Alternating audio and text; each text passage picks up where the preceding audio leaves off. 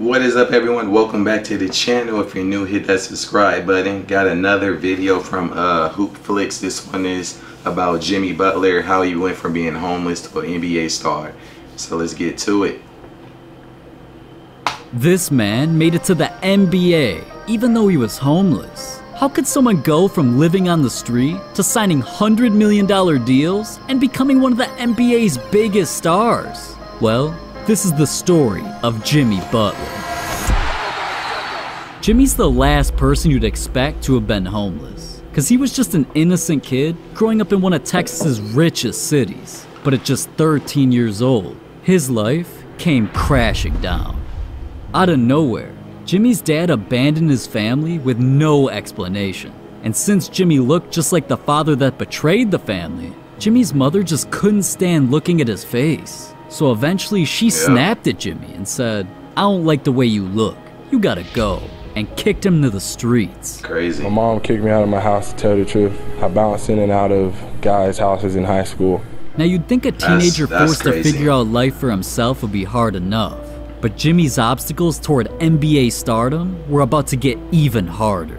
See, any day he couldn't crash at his friend's house, he'd just roam the streets. And being homeless in the Texas heat would be brutal for anybody, but especially Jimmy. And living like that forced him to make a life-changing decision. So I was always a big football fan. You know, being from Texas, football is big. I think basketball made me third, but then I wasn't a fan of the sun. That is true. Football is, like, look at the high school stadiums. The high school stadiums is bigger than some college football team stadiums. I wasn't a fan of the heat. Plus, I was tiny. Everybody else started growing. I was like, I don't want to get crushed. I'm gonna move inside to the AC, shoot at the orange rim. At the time, Jimmy didn't realize just how significant switching sports would become. But he wasted no time signing up for basketball at Tomball High School, where he vowed to become a star athlete. And during his senior year, Jimmy began his basketball career, which led him to making his new best friend, Jordan Leslie. But little did Jimmy know, they were about to become family. I mean, I was always like, man, you can stay tonight. My mom won't care. And then I'd just be like, just one more night. And it just kind of developed into a week and then a month. Jimmy finally found himself a permanent home. But more importantly, he felt love and support. Jimmy knew this family took a risk bringing a stranger into their lives. So he couldn't let them down. And for the first time in Jimmy's life, he had hope. His basketball days were only beginning. And yet, he instantly set a goal most kids could only dream of, making the NBA. But Jimmy was determined, and that year the journey started off strong, because he committed to playing basketball for Tyler Junior College. I remember the first time walking down this bad baby. I knew I ended the game with 33 points. And with that 33 points, I was asking myself, is this real? Can I really score 33 points on a nightly basis? And then the next time I came out, 35 points. So I knew that I belonged here. This is where it started for me. Now, I don't know about you, but dropping 30 points a night sounds good to me. But see, Jimmy was only dominating players in junior college. Yeah, and doing things at that level meant little to nothing. Jimmy knew if he wanted to accomplish his NBA dreams, he had to step up his game and be recruited to a top-ranked university. But right then and there, Jimmy realized his goals were even harder than he imagined.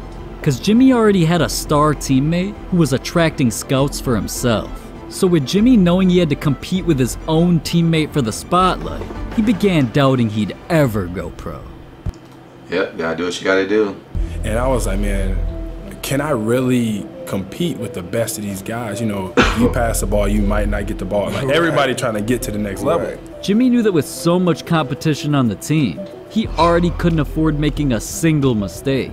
Especially since his star teammate, who was already committed to Marquette University, was bringing in attention from coaches. And Jimmy knew Marquette's assistant coach, Buzz Williams, always showed up. So Jimmy was determined to make him realize they were choosing the wrong guy. Buzz came in, he was assistant at Marquette, ain't that where D-Wade went? He comes up to me, he was like, you know what, if I ever had a head coaching job, like, you would be a player that I would want to come you to come play for me. Now, even though Buzz wanted Jimmy to come to Marquette, everything had to fall into place. And one day out of nowhere, Jimmy's phone rang. I'm the first person he calls, like, he always had told me the truth and all of this. So, you know, without even visiting, I went to Marquette. It was official. Jimmy accomplished his first goal and was now heading to the University of Marquette. But this was just a small step in the right direction. Jimmy knew the competition here was fierce. The stakes were higher. And if he wanted to elevate to the next level, he couldn't be average. But even though Jimmy wanted to make the NBA, so did all of his new teammates. And the guy starting in front of him was already a star player on the NBA's radar, which led Jimmy to the biggest obstacle of his life. Jimmy panicked. He thought he would never get the playing time to prove himself.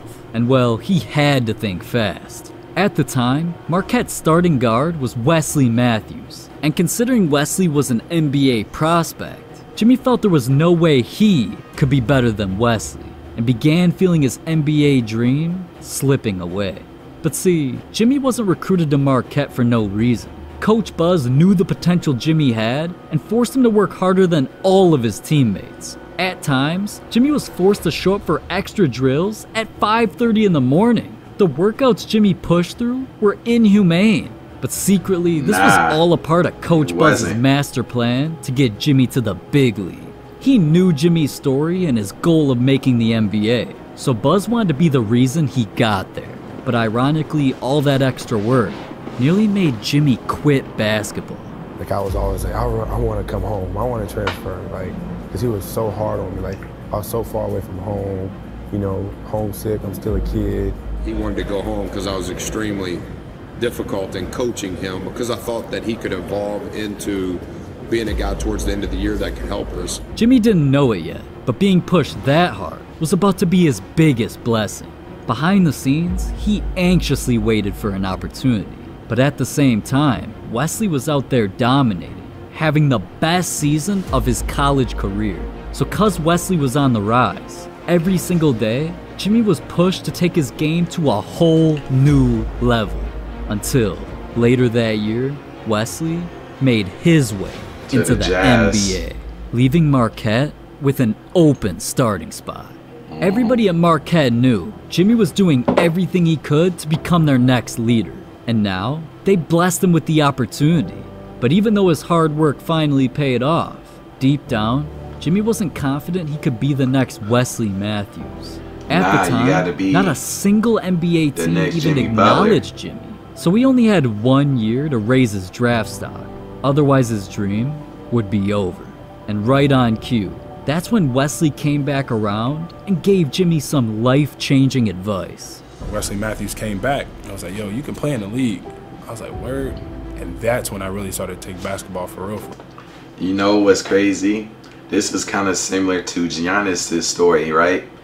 When he didn't feel like he was capable of winning a title and finals MVP, but Kobe convinced him and it lit a fire and he did it. So it's kind of like a similar type of thing.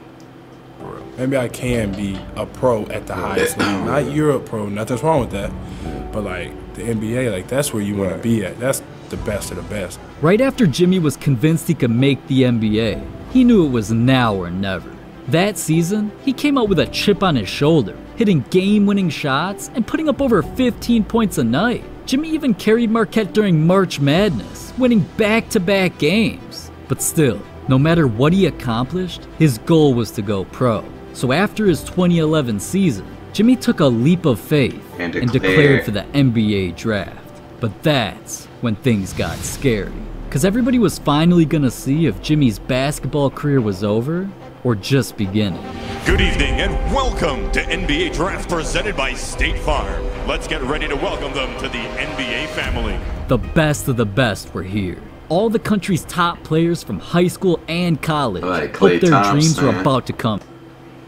Like Klay Thompson, oh yeah, I remember that year. Yeah, that year. I didn't know he was among that year. That year has some players. You got Klay Thompson, you got Kemba Walker, you got Kawhi Leonard. To the left of him, that looks like one of the twin brothers. In the back was the dude from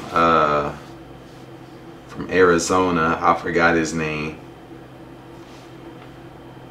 True. So Jimmy knew he had competition, but he still had faith that eventually his name would be called. And one by one, the picks came in.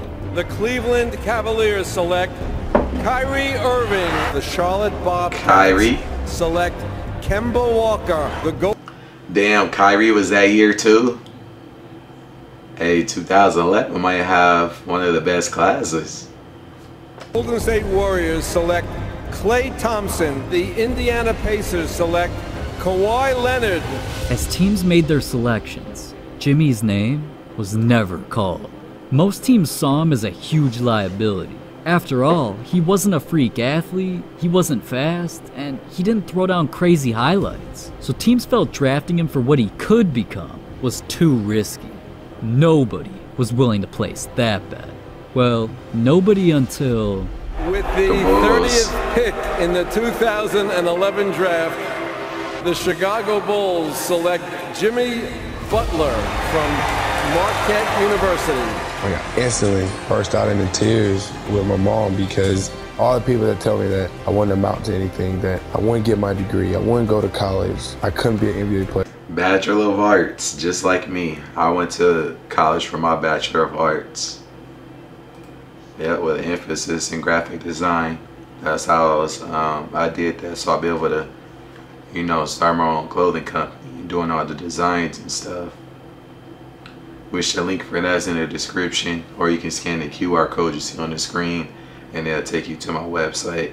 Because all the people that tell me that I wouldn't amount to anything, that I wouldn't get my degree, I wouldn't go to college, I couldn't be an NBA player. But more than anything, it was I proved myself right. I could care less about proving them wrong. Now with Jimmy officially becoming an NBA player, he realized just making the league actually wasn't the dream after all.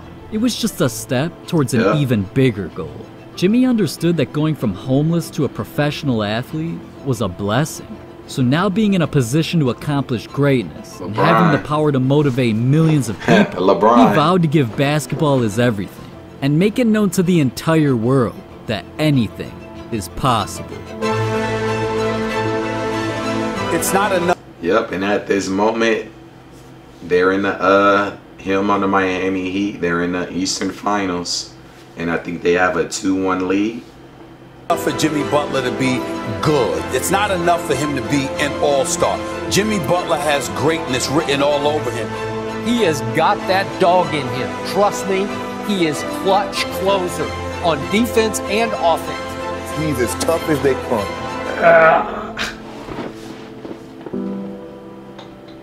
Oh yeah, that was in the bubble. Yep, I remember that. 10 things you know about LeBron. I'll probably watch that later, but this is dope. This is dope. I never knew Jimmy had it rough growing up. My respect for him 10 times after this. Yeah. Never knew he overcame so many obstacles. Much respect. Had a dream, held back, including getting disowned, still succeeded. Yeah, that right there is crazy. I don't like looking at you, so you gotta go. That's foul. But that's gonna do it for my reaction. Appreciate you all for tuning in. Before you go, be sure to drop a like and a comment below. And until the next one, peace.